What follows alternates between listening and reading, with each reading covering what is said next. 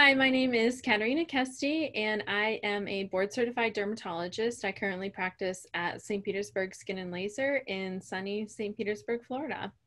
Can you tell me a little bit about your presentation?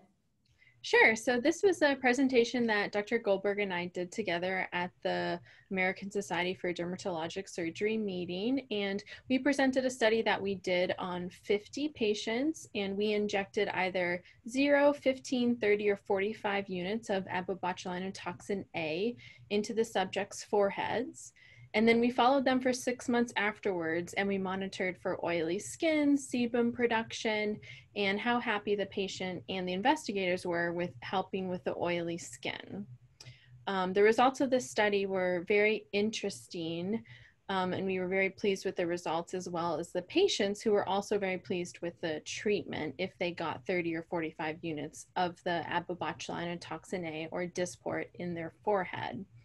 So we found that the subjects who got 30 or 45 units, they had significantly decreased oil production in their foreheads where we injected it.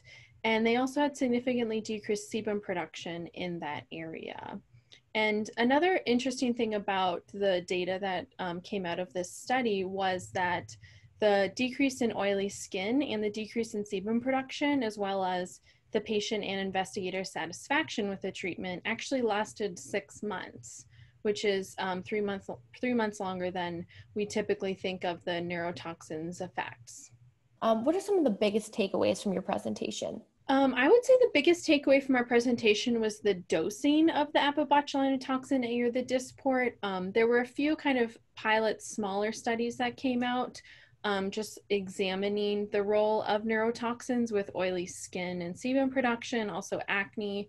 And so in this study, the biggest takeaway was that you really do need the 30 units of AbobotulinumtoxinA to get the results. And then in our data, on our 50 subjects, there was no difference between the 30 and 45 units, except for the patients that got the 45 units reported higher patient satisfaction scores with the treatment than the 30 units. So the biggest takeaway would be, if you have a patient and you're using a neurotoxin for oily skin or sebum production, you really want to get to at least the equivalent of 30 units of AbobotulinumtoxinA, like per forehead. So last question, why is this topic so important for physicians to know?